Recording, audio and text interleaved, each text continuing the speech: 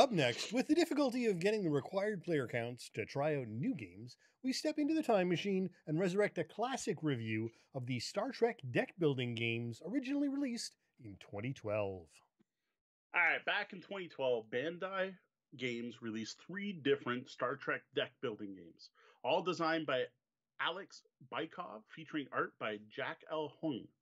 I originally reviewed the next generation, next phase version of the game on my Windsor Gaming Resource blog in 2013. After finding these games at a local warehouse for a sale price of $5 Canadian each. And those had an MSRP of $34.99 at launch. Yeah. Now, over on the blog, tabletopbellhop.com, I republished my original review along with the original pictures and everything that I took back then. Sorry about the quality on those. And added a bit of commentary, cleaned it up a bit, but left pretty much all of the original content. Now, I don't want to read off the full review here on the show, but what I will do is summarize quickly before getting on to my thoughts about these games about 7 years later. A lot of things have changed in the deck building genre in 7 years. Yes. So there are 3 different Star Trek deck building games that were released. There's the original series featuring Kirk and crew, the Next Generation featuring Picard and team, and a Next Generation Next Phase version, that is also Picard's crew, but with a focus on the Borg. Now, each of these games are standalone games, but can be combined roughly to and used as expansions for each other, but were definitely designed to be played standalone. Each game features a completely unique set of cards, 4 different scenarios that actually play quite differently from each other, and there are 4 different scenarios in each of the boxes. So with all of them, there's 12 different scenarios. Now, each of these scenarios features a bunch of competitive scenarios, some team-based scenarios, and 1 specific cooperative scenario. That's in the next phase edition only. Was the co-op still relatively rare for deck building games back then? Magic the Gathering sort of pushed everything in a pretty competitive card game direction. To be honest, I don't know if there was another competitive or cooperative deck builder out at the time. Like Dominion definitely wasn't. Trains wasn't. I'm trying to think of what was out back then. Tonto Core isn't. I don't think there was. This might have been the first cooperative deck builder. I'd have to Google that to know for sure, though. I can't think of one. Now, basic deck building applies for these. All these Star Trek games use a rotating market. What I mean by that is new cards are placed as cards are bought. It's not like Dominion where the market stays the same. It's not a static market. It changes. In addition to this, now here's the thing that's not standard deck building, is you have a space deck. And on your turn, after doing your usual buy new cards from the market thing, you can explore space. You do that by flipping over the top card of the deck. Now, this deck has all kinds of ships to fight, events that affect all players, and missions you can go on. Now, the missions are all pulled right from Star Trek canon, all from very specific episodes, and they are generally beat by players having specific requirements in play at the time. So that'll be based on their flagship they have in play and their cards in hand at the time. Your goal is to, in most of the missions, is to complete, most of the scenarios is to complete missions, which will give you points, and most scenarios are a race to a set number of points. Well, nothing especially innovative there. Now, back when I first reviewed this game, I had only played the Next Generation Next Phase Edition on the original review. And while I enjoyed the standard game well enough, in particular it's called the Explorer 2 mission, it was okay. What I really liked was the cooperative scenario. That's where the players are trying to take out the Borg before you get assimilated. Now, I enjoyed that game enough that I went out and picked up the other 2 versions of the game.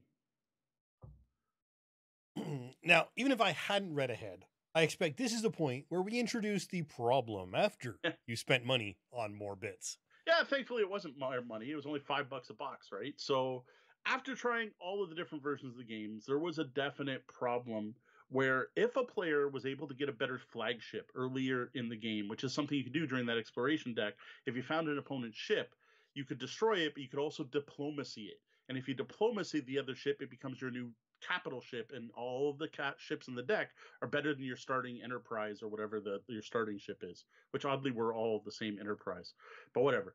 What would happen is whoever got that ship first tended to steamroll. They just snowballed, and because now they had a better ship, so they could compete harder missions, and then they can use that better ship to get even better ships, and all the other players tend to get left behind.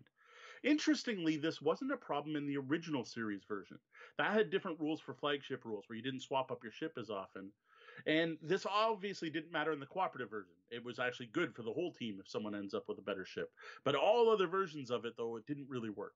And this is a tough problem to evict once it's been introduced into any game. So, due to this runaway leader problem, I actually don't ever recommend, don't pick up the next generation version of the game. Just the standard, the next generation's got a blue cover with Picard on it. Just skip that. There's no reason to pick that up nowadays. I also don't recommend playing the next phase edition, which is the other next generation version, with the exploration rules, the standard rules. So that leaves us with the original series edition, and I gotta say it's okay. It's a decent game. It's a pretty solid deck builder. But it's just nothing special compared to what's out nowadays. But if you're an original series fan and you're a huge Trek fan and you want to play with Kirk and crew, it's a solid enough game. We had fun with it. Well, lucky for Bandai, there are lots of original series fans out there. Yes, there are. Now, overall, I will stand by what I said in the original review in 2012, and that is the best way to play Star Trek the deck building game is to pick up the Next Generation Next Phase Edition green box with the Borg Queen on the cover and stick to the cooperative rules only. Now, even with that said, even with that caveat, I've now sold off all 3 copies of the game. I did hold on to Next Phase the longest because it was the best of the series, but I let that go too. Because all of these games just feel dated. They're just overall less fun than more modern deck builders. Like, while I dig the Star Trek theme, I'd rather play Tyrants of the Underdark as instead as a competitive deck builder. And if I want that cooperative experience, I'll break out like Legendary Encounters Aliens as a cooperative deck builder that I'd rather play.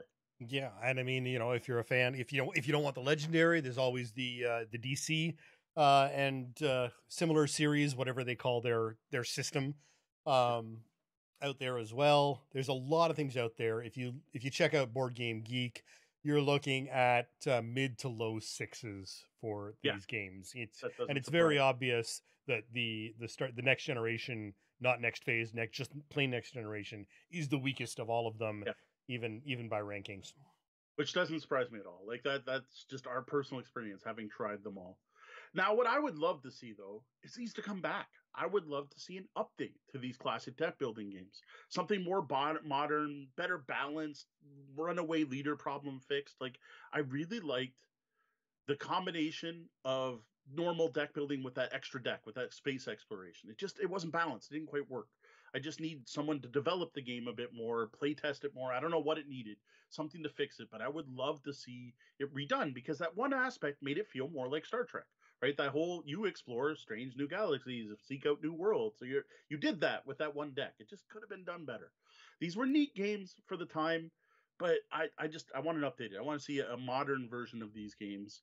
If you are really into Star Trek and you want to check these out, I do recommend the next phase version of all of them to check out. Second would be the original series version. But overall, though, I think these games belong back in 2012. Yeah, and unfortunately, I think with the runaway leader problem, you're going to run into issues because, I mean, Trek fans especially know which ship is better. And if the game doesn't represent that correctly, you run into a whole other kind of problem by angering knowledgeable Trekkies. Well, for a more in-depth look at the Star Trek deck building game series of card games, you can head over to tabletopbellhop.com and click on Reviews.